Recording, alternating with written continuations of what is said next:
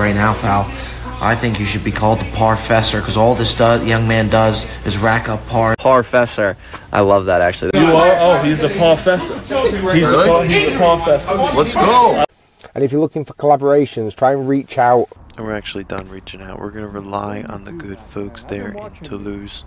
And hopefully in the near future we'll be visiting this part of France, learning golfing and growing together. But more importantly, we're going to hope that you comment down below so that we can base this comment maybe even on an update video in the near future, or more importantly, people can read the comment and say, wow, this guy's got it right. Swinging in now to number 4 on this list of the top golf courses. We're going to name that course down at the bottom left-hand side to make all parties involved easier to learn in. It's a 4.3 out of 5 on Google with 240 golf reviews to choose from. This course is about 30 minutes. It's an 18-hole golf course. Not too far, but also does have some ducks, and it's no ducking around from a great golf course. It's public. It's 5,594 meters for a slope of 136 and a rating of 71.4. The course was built in 1989 by Martin Crawltree. It's now going to move us into the top courses, breaking us into the top 3 courses we were able to find throughout this list. Swinging now into number 3 as we bring you a great course. Think about hitting that subscribe button at a resort style here with a 4.4 out of 5 and 277 golf reviews to take a look at. Oh my God, we are moving through this list with a 1970s built course that's a top 100 year in, year out by major golf outlets and advisors like these ones right here. Why it's so important, independent lists like this turn into Reddit type fields so people can learn golf and grow together and figure out which courses they can figure out where they are, importantly, based on these Google Maps. It's 6,153 meters, built in 1973 as a parkland style course with a slope of 139 and a rating of 72.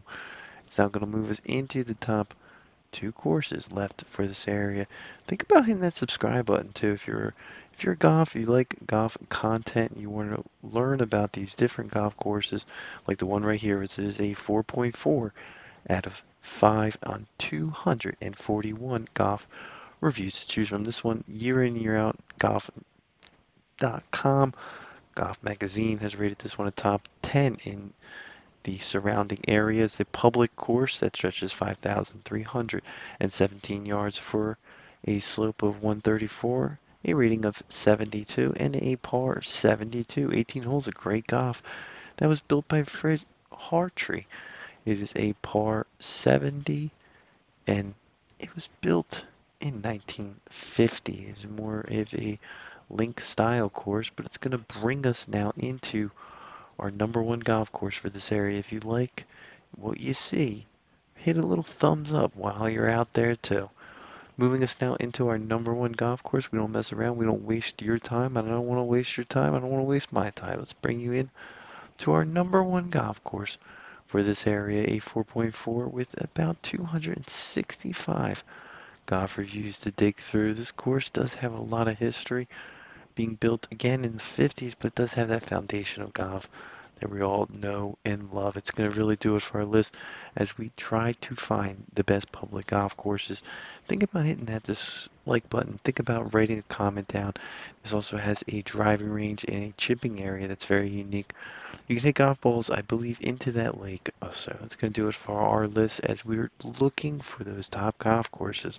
Write down in the comment section which ones we absolutely dropped the ball on. Again, we are an independent, opinionated channel that tries to focus on fun, affordable golf courses like the ones you're seeing right here. We're not from this area, but we will try to get over there, use your comments, and find the best golf course. That's going to do it for our list. Keep a lookout for more videos to come. It's the Parfessor.